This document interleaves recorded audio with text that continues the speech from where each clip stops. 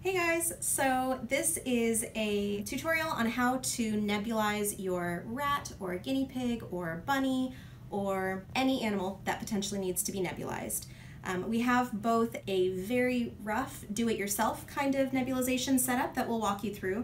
We also have one that we use at our hospital. But what I'm going to do is I'm going to go through the different parts of the nebulizer first, and then we'll talk about how to hook everything up. So if you're at home and you don't have a nebulizer or a nebulizing chamber, the very first thing you're going to start with is a nice big Rubbermaid or Ziploc or whatever, just Tupperware. So you can either use just the normal lid that comes with your box, or if you've lost it or if you don't want to use it, you can just go ahead and use saran wrap, which is really easy. This is just a garbage bag that is serendipitously the right size. So we're just going to place this on the top of the Tupperware, and what we're going to do is just tape this in place. So there's really nothing fancy about this step. I'm just taping everything down. Once we have this part done, we are also going to want to make sure that you have some kind of hole in your nebulizing chamber that allows you to actually get the meds inside.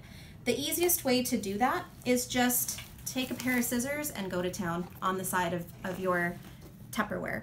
So you can see this is an excellently drilled hole. You can actually use a real drill. I'm pretty sure we did use scissors in this case, just to give you guys an idea of what you can do at home.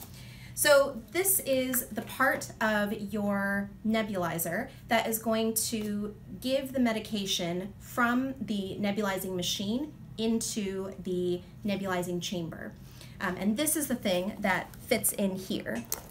And so it is a tight fit in this particular Tupperware container, and we had that be on purpose because you want there to not be too much leakage of the medications around there.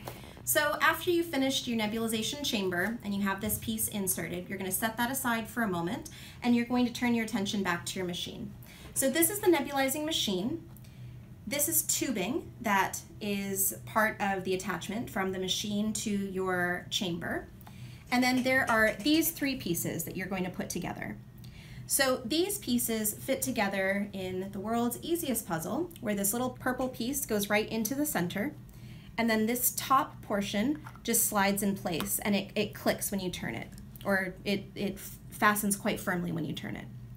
So this is going to be connected to this tubing. And so this tubing goes right here and goes in place.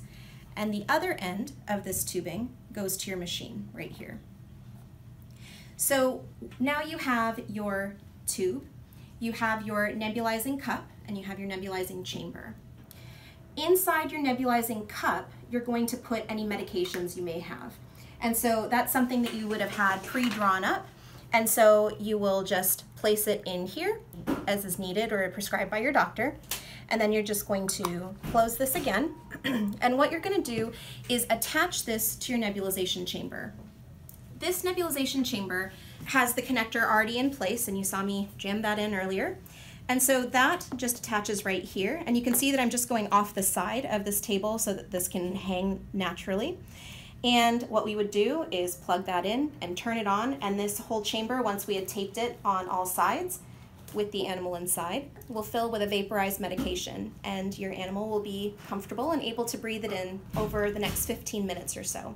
And then once this is done, you can go ahead and just turn off this machine. It usually takes about 10 to 15 minutes, and you can just let them stay in your nebulization chamber for another 10 to 15 minutes so they can get the rest of the medicated goodness that's in the air in this nebulized chamber. And that is how you would do it in this kind of a setup. If you are lucky enough to have a proper nebulizing chamber available to you, instead of having it put in here, this part just attaches right like this. And then the same thing happens where you can put your animal in, latch this closed, and turn on the machine. So you want to make sure that in either of these chambers that you don't put any kind of towel or anything absorbent inside, because you do want to make sure that your animal gets the full benefit of the medications that you're giving them. And then once you're at a place where you can start your nebulizing machine, you have your nebulizer on a different surface and ideally cushioned on a towel of some kind or a soft cloth or something like that. This is loud and it vibrates, and so it is really nice actually to have it a little bit separate from your animal so they're not worried or scared within the chamber.